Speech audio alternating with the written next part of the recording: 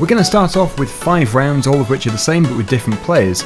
2 players per round, and the first one to get to the finish line is the winner. Assuming that at least one player from each round makes it to the finishing line, there'll be 5 different players in the final, and in that final, the one person who gets to the finishing line first is the winner. But to win, it's not easy. You will have an opponent who might well be trying to push your tractor over. You then have to slalom through some sticks, over some turf with some saplings growing, and then drive down a tree-lined driveway. And before you can claim your victory, you just have to, drive over some sand. Welcome to the Insane Assault course.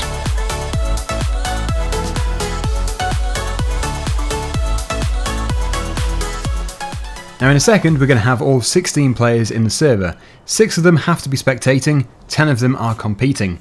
2 of them per round, so 5 rounds to begin with, and then the 6th round will be whoever is remaining. A maximum of 5 people, and I don't know if there's going to be 5. I think it's going to be a bit too challenging for that, but we'll soon find out. For those of you who don't fully understand the rules, I'm just going to put this on the screen really quickly, so if you do want to read this, just press pause, and we're going to move on. All the tractors are here. As you can see, they're all fairly different, a good mixture. If this was to be super competitive for a reward such as the DLC, if I do this in the future, then every tractor would be the same for fairness, but because there's no actual reward except for the satisfaction of winning, every tractor is going to be random.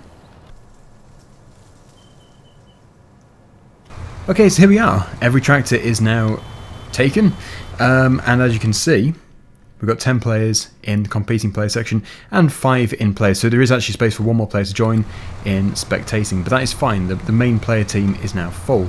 So to begin with, we have Fark and YOLO Swag 412. So that is round 1. Here they come over to the starting line, which is just here, so they just have to be parked anywhere on the concrete area. Good, okay, that's fine. So the first thing they have to contend with is the posts. Anyway, here we go. 3, 2, 1, go.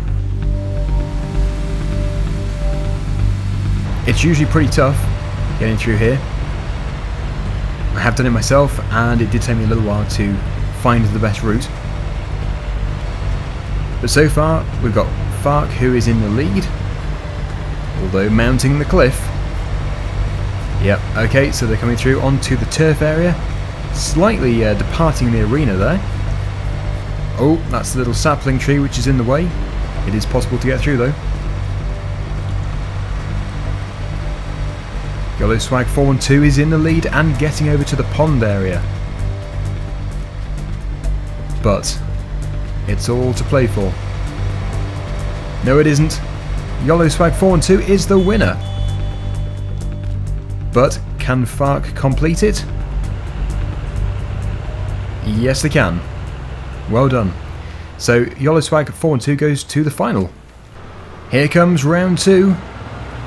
Hopefully I'm going to pronounce this correctly, but Duquesne, Lol and Ted. The start line can be there, wherever, as long as they're equal.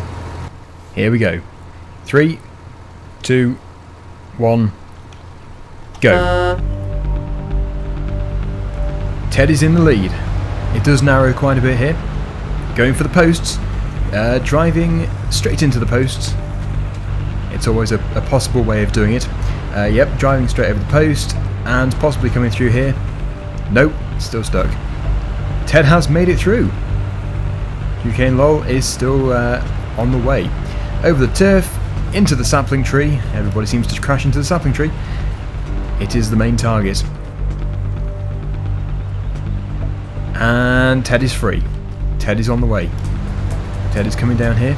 I'm gonna... Oh no! He's crashed into a tree. And then over the beach, over the bridge. It's gonna claim somebody. This is the finishing line. They have both made it, but Ted was first. Whoa! Right on the finishing line, doing a pirouette. Nice.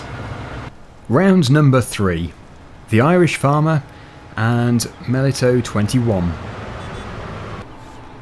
3, 2, 1, go.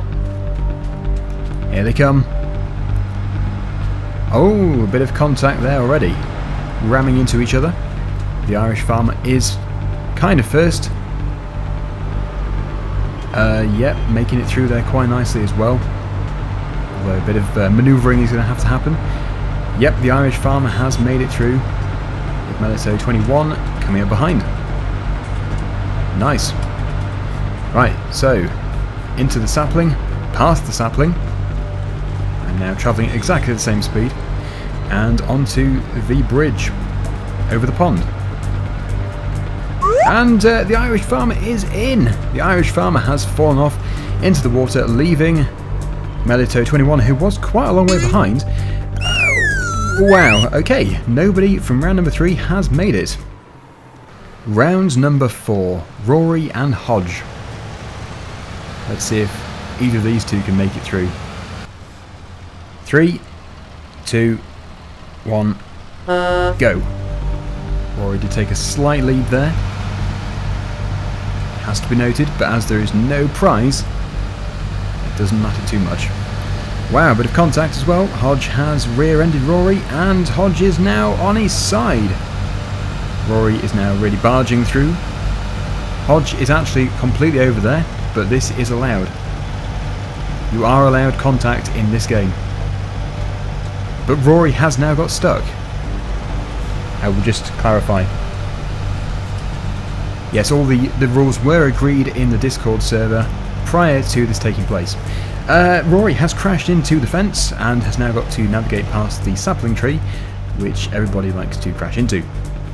Or nearly everybody likes to crash into it anyway. Yes, Rory has also crashed into it. Well, why not? Let's now continue on to the pond area.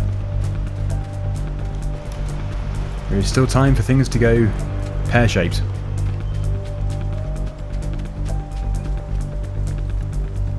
Here is Rory.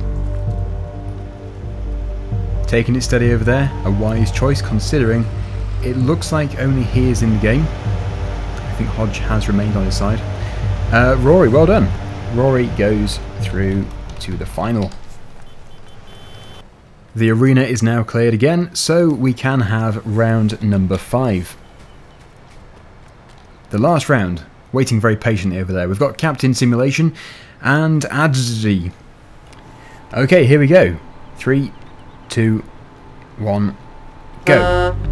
Exactly the same time setting off there, that's good. And Daddy has been pushed into the tree by Captain Simulation, but now Captain Simulation's been pushed up the cliff. Bit of a battle going on there. And they're off. Right, it looks like everybody's taking that route around there, but you still get caught out. It is still not that easy to negotiate. You've still got to get past those posts. But Addy is taking the lead. Captain Simulation is still very slowly keeping up. Can't quite see him yet. He's not on the turf. But he could still win, because Addy might fall at the pond. Here comes Addy. Oh, Addy has fallen at the pond. Captain Simulation, it's all down to you. And Captain Simulation has fallen in exactly the same place. Swim, tractors, swim. Now we do only have 3 in the final, and there was a possibility of having 5, so it's actually going to make it not as chaotic, which is quite surprising. So it is Yellow Swag 412, Ted, and Rory. Hang about, we've got 2 Teds, and one of the Teds is not doing a thing. Ugh. I think it's glitched. Rory, Ted, and Yellow Swag 412. Here we go. 3, 2, 1, go. Rory did take a cheeky lead there, but Rory has crashed. The penalty that has to be paid, completely blocking the way for everybody to get through. Teddy's going up the cliffside, and Rory is going around there. Teddy's going to be coming through here, it would appear. This is quite random. Yep, some different routes are being chosen. Rory has made it through. Yellow Swag 412, and then Ted. But, yep, still quite chaotic. Bit of pushing and shoving here as well. Time to take the lead. Ah, they can't both get through in one go. This is tough. That sapling tree really does cause a bit of an obstruction.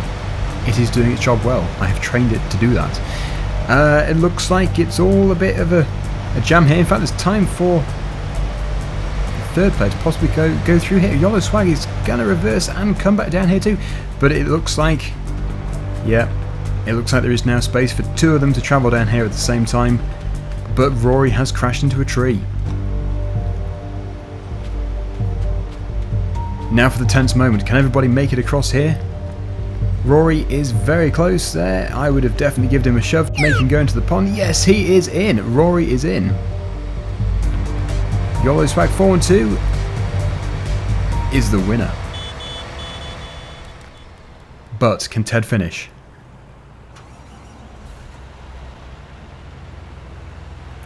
Come on, Ted. There's no rush. There is literally nobody behind you. But you've done very well because you have come in second place. Well done to everybody who participated. That was good fun. I enjoyed it, except Yellow Swag has just driven into the pond. I suppose it was a celebratory swim.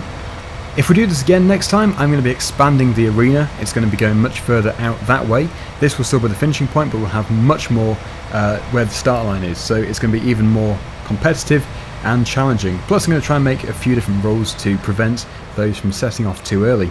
And also, if it does really work out well, what we'll do is we'll have all the same tractors, and I could even have a prize such as the DLC, the upcoming DLC, for the winner. So there we go. Thank you so much for watching. Hopefully you've enjoyed the video, and until next time, see you again very soon. Bye for now.